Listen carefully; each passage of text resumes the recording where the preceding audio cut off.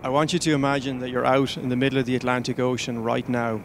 You're sitting on this small rowing boat, you're 1,000 miles from land, and you can't make any progress.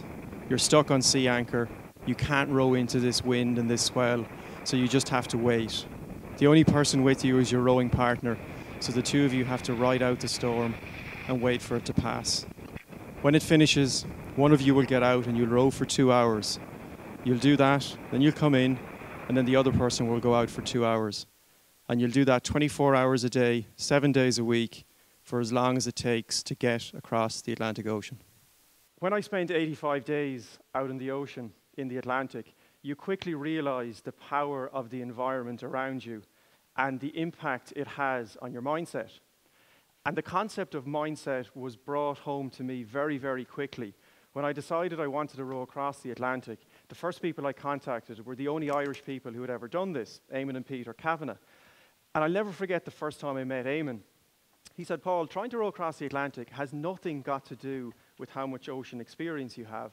He said, it's also, believe it or not, nothing got to do with how good a rower you are, but it's everything to do with how mentally tough you are, your mindset. I said, Eamon, it's just as well, because I've never been out in a boat before and I can't row. And boy, was he right. When we got out onto the ocean, and your routine, if you like, is 2 hours on, 2 hours off. So I row for 2 hours. Tori, my rowing partner, would rest, and then she'd jump in and she'd row for 2 hours. And you very, very quickly realize the power of the environment that you're in. So there's the macro parts of the environment, so the strength of the wind, the sheer force of the swell, and at times the absolute sort of veracity of what you're in. And you can't control that. But you also realize there's small, micro elements of your environment, the things you can control. So how I would engage in conversation with Tori, what I choose to read, what I choose to listen to, how I'd process my thoughts. And these became really, really powerful to impact our overall environment. Because as I said, our environment was going to affect our mindset, which was also going to affect how we behave and how we perform. So let me give you an example of one of them. About 20 minutes after I took this picture, Tori was rowing and I was off shift in the cabin. And I just heard this crunch, a pretty big wave, picked the boat right up on our side. We didn't capsize, but we went right over 90 degrees. I got thrown across the cabin. Tori was on the oars and she got flung violently off the side of the boat. And she cracked 2 of her ribs. So I jumped out and I grabbed her and I brought her inside. And she was quite shaken up and she was in tears and I was quite shaken up too. I said, would you like a letter? She said, I'd love one. So what we'd done before the trip is I contacted Tori's family and friends in Ireland and in Canada. Tori's Canadian. And she had done the same for me. And I said, I want you to write Tori a letter. Now put into it whatever you want. But the context under which I'm going to give it to her is it's meant to be a bit of a pick-me-up if she's having a bad day. So in this instance, I started reading a letter from her father. And as I started reading the letter, she wiped the tears away and she started smiling. And I thought, great, this is working perfectly. However, as I read down through the end of the letter, I looked up and she was in tears again, and she just waved at me. She said, Paul, stop, I can't hear anymore. I think there was just too much emotion in the letter. I said to her, hang on a second, her dad's quite sarcastic, and he put a little PS in it. He said, PS, be nice to the little Irish fella, you might have to eat him. And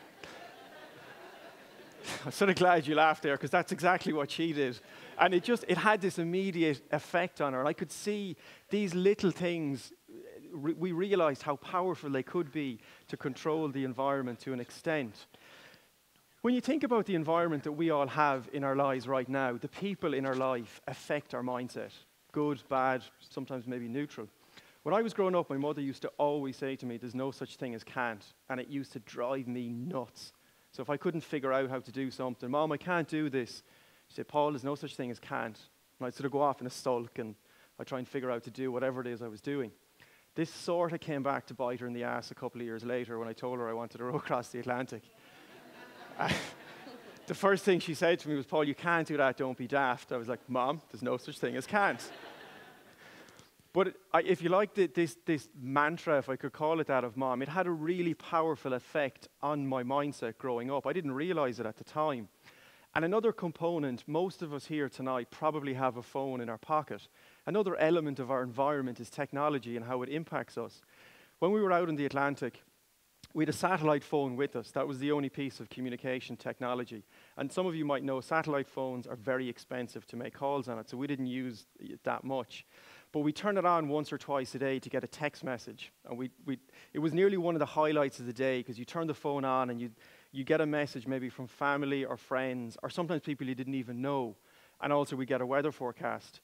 And I remember turning on the phone one day, and I was all excited to see how many messages we might have got. 5 or 6 would be a good day. And I was sort of deflated because we only had one. I thought, And my mood went from a little bit of deflation to absolute fear and panic when I turned on the message, because it was a weather forecast, and it just said hurricane warning Epsilon. And Epsilon was the name of the hurricane. So, whether it's a piece of technology, whether it's the people in our lives, the one thing I learned from this experience or other adventures that I've done is the environment that we have around us has a massive impact on our mindset. And the mindset from a knock-on point, that affects how we behave every single day. In the work that I do when I'm working with clients, often I get, I don't have time for this, or I can't make time for that. And of course, we're all time challenged, I get that. But probably one of the biggest gifts I've gotten from these trips is that, someday the sun will set on all of us. I don't know how long I've got. The clock is ticking, but make use of the time I have, because I'll never get it back. And if I was to think that I have my activities and my behaviors here every day, and they affect the outcomes that I'm going to get in life, if I accept that my mindset will play a role in how I behave, I think most of us would accept that's probably reasonably accurate. If I then take a step above that and think of my environment, so if you think of your environment, the people in your lives, where you work, who you work with, what you read, what you listen to, what you choose to listen to, the people you choose to listen to, all of that environment has a massive, massive effect on mindset. So I was told earlier on today that it's a good idea maybe to have a call to action and have a suggestion. One of the things I'm very aware of is that if I make a small tweak in my environment, it could be where I work, it could be the people I spend time with, it could be how I spend an hour in the evening. It can have a very significant effect on mindset. And over a period of time, these small things add up. We would have done 2,500 strokes every 2 hours on the Atlantic. If you were to plot where you go with that, it's nothing. It's the width of a fingertip on a map.